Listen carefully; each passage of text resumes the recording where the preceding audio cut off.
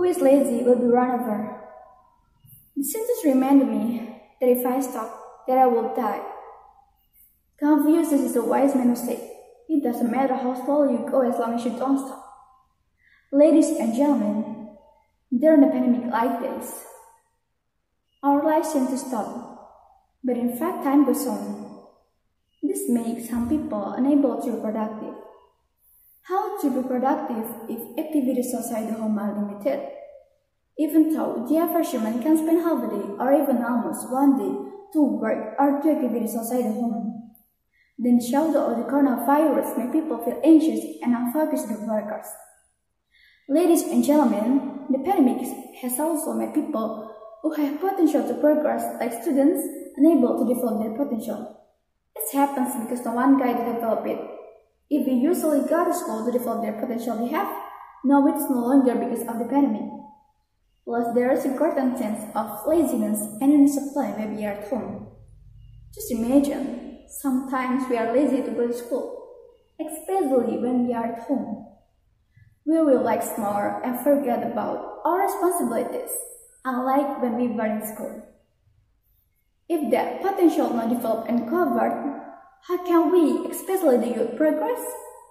It will be a pity if that happened, even though Indonesian youth are the pillars that will support the Indonesian nation. If the pillar is porous, then Indonesian nation will be able to stand strong. Ladies and gentlemen, therefore, we Indonesian youth must be able to develop our potential that exists within us. We must also be productive in the midst of this pandemic, so that we can become great people and cannot face Indonesia. And don't forget that we live in an era of globalization, an era full of technological sophistication. We can use technology to develop our potential and be productive. Like social media, we can do many things through social media. As happens a few days ago, someone selling sacrificial animals no longer needs to meet face to face. Through video call, the buyer can see the condition of the sacrificial animal to be purchased later. As a result, buying and selling sacrificial animals is easier.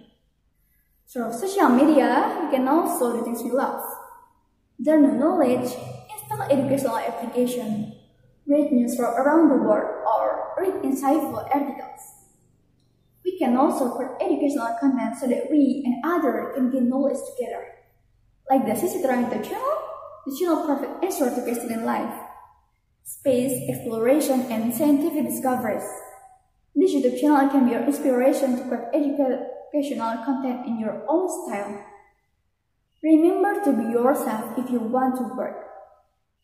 Then, if you like to make food, paint, draw, or play music, we can develop it. We can make tutorials for cooking Indonesian food, drawing tutorial, or play music tutorials. Share our talents and publish them on social media, so that people can be motivated and your talents will grow, your knowledge will increase, and if your videos are liked by many people, you can earn money. We also have to be able to create things that already exist, such as batik, which is a characteristic of Indonesia. We can create it into clothes, or it can also be applied to watches. It looks like they look elegant. Then we also have a variety of special food. We can innovate traditional food with contemporary form, such as burger with rendang, candil porridge, which is packet like contemporary treat, or it can be called boba candil. Pizza with chicken satay topping. Unique, isn't it? This can be a good business idea. Ladies and gentlemen, let's increase our potential. Let's be productive. And let's get out for our comfort zone. Stop asking what this country can give us, but ask yourself what you have to give for this country. Thank you.